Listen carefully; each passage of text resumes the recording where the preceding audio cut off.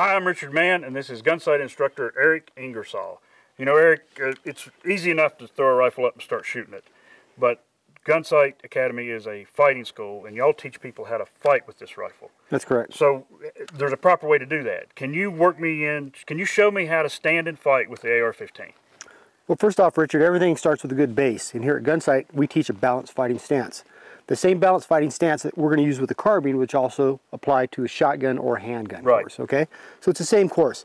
What it is I'll put you in a second, but it's going to enable you to be balanced, to be able to move, to give you mobility if necessary, to be able to deliver force, or if it happens, receive impact, and still stay balanced and still stay in the fight. Perfect. Let's do it. Okay? So what I want you to do is to put your feet about shoulder width apart. Both toes are facing forward. You're going to bend over slightly at the knees, slightly bend over at the waist. You're in a forward aggressive position. Okay. Okay, go ahead and come to the ready, which means the toe of the stock's in your shoulder. Okay. Your depressed muzzle, you can see your threat environment and act accordingly. All right? You're good.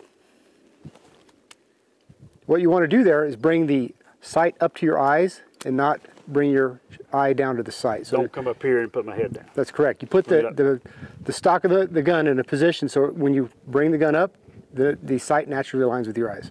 All right. You think I got it? I think you got it. Can I have live ammunition now? Okay.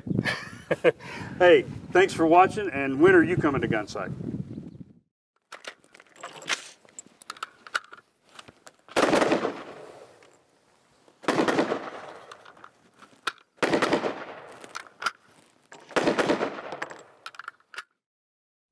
Gunsite Academy, originally the American Pistol Institute, was founded by former Marine Jeff Cooper in 1976. It's the oldest civilian firearms training academy in the world, with more than 50 instructors and 26 ranges covering 3,200 acres. Gunsite Academy trains thousands of civilians, law enforcement, and military personnel each year. Often called the Harvard of handguns and the Camelot of the Great Southwest, Gunsite is freedom's backbone.